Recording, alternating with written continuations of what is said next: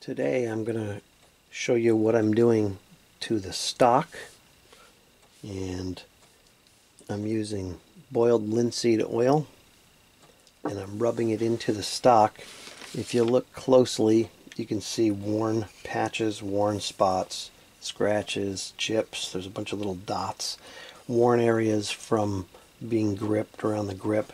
This side is actually the worst side. This side has a bunch of little dots and some scraping. But I started on this side 2 days ago. Today will be the third day. I'd already put 2 coats of boiled linseed oil on it and hand rubbed it in, and it soaked in. And the reason I wait a day between the coats is so that it dries and soaks in. You don't want to put it on really heavy. You want to rub it into the surface and then let it sit for a minute and then skim off any thick fat excess. And you also want to let it dry completely before you try to add another coat. So I'm going to very quickly show you what I'm doing.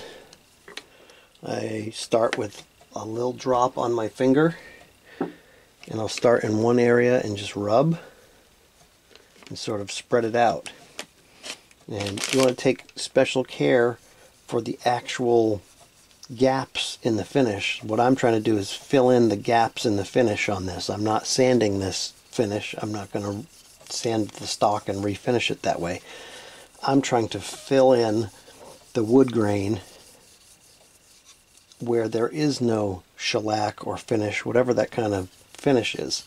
So I'm taking special care to rub into those open grains that don't have the finish on top of them. And I'm figuring it's going to take at least 7, maybe 10 coats to get this where I want it.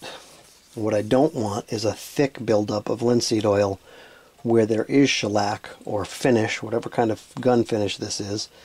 I don't want a thick buildup on there.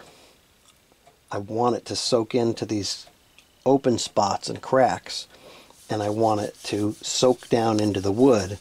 And over time, those bare spots, and I've already seen a change in the grain just after 2 coats, those bare spots will fill in, sort of fill up and fill in, and the grain where it's bare and naked like that will level up a little bit, and it'll smooth over, and the finish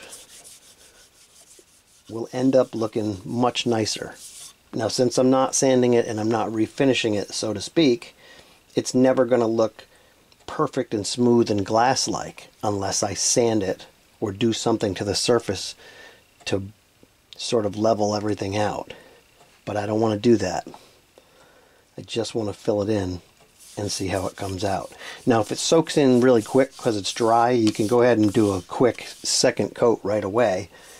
And as long as it doesn't stay on there thick, you'll be alright. Like right now, this is almost dry to the touch. That's how thin the coat is that's on here.